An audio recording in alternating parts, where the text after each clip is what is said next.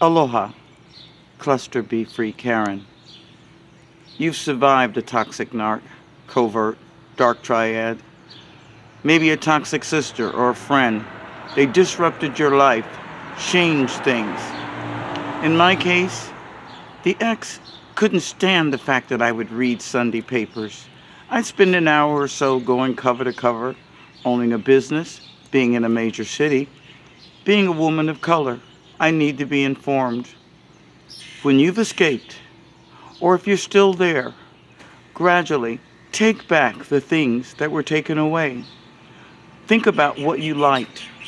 I know you've forgotten cognitive dissonance, but in this case, I'm healing myself.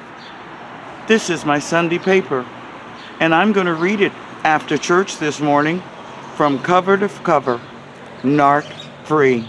Ha ha! Be Cluster B free. Aloha.